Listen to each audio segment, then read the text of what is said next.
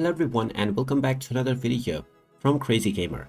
In this video, I'm going to show you how to enable quick cast on the Dota 2 game. So let's get started right away. First of all, open up the Dota 2 game on your device and from the homepage, click on the gear icon at the top left corner, which will take you into the settings page.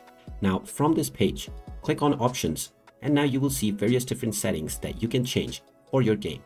Now within this page, underneath the game options, you will see the quick attack as well as quick move option. You can simply click on the quick attack option to enable this, and now every time your player attacks or casts a spell, it will be done in a quick mode and you will be able to skip the animation, which can provide speed up and boost your gameplay.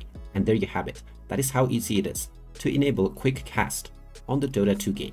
If you find this video helpful, make sure you hit that like button and subscribe to our channel if you haven't done so already.